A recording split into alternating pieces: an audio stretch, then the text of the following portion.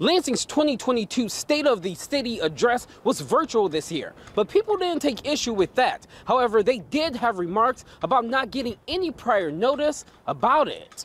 It's a chance for the mayor to update the community on things that are happening. Mayor Andy Schor explaining the importance of a State of the City address. Schor held one on Tuesday, but there were a lot of questions about it. State of the City address was a pre-recorded message that came out earlier this week after it had been given. According to this press release coming from the mayor's office, the State of the City address was supposed to be held Tuesday afternoon at 3:30, but media outlets didn't get the press release until after 4:30. The lack of prior notice prompted journalists in the area to take to social media. One journalist wrote on Twitter, it was an interesting choice for the event to be held without prior notice. Another reporter said she thinks this is the city's way of shielding itself from accountability.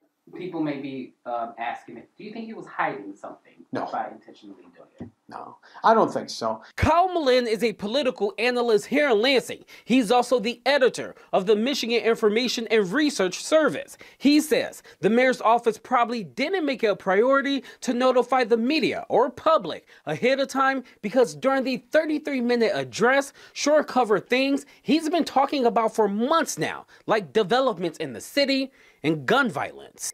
I don't want to be overly critical, but it wasn't the most exciting speech. It was boring, to be honest. These addresses are meant to advance an agenda.